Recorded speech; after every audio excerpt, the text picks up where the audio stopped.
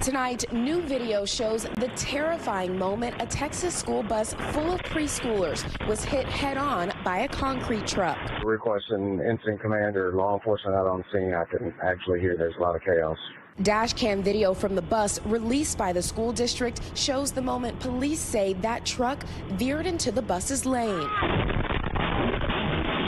The bus appears to roll onto its side as Good Samaritans run toward the more than 40 children and nearly a dozen adults who police say were on board. I believe there's going to be 10 kids that are going to be going to Dale Children's to by Bastrop County EMS. 5-year-old Ulysses Rodriguez Montoya was killed, officials say.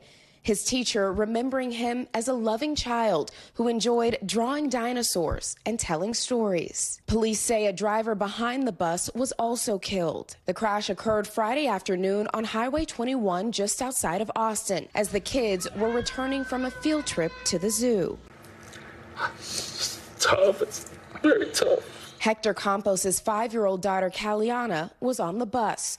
Her mom, Angelica, had chaperoned the trip. The fact that I was there, I spent the day with all those kids. It's just heartbreaking. Callie, how are you doing? Good. Good? What do you remember?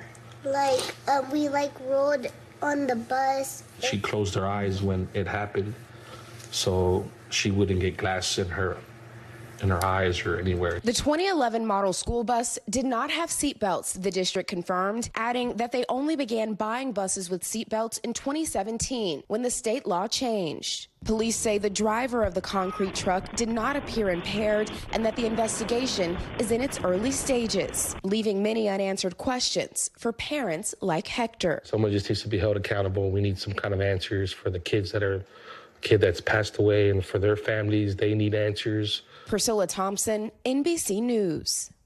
Thanks for watching. Stay updated about breaking news and top stories on the NBC News app or follow us on social media.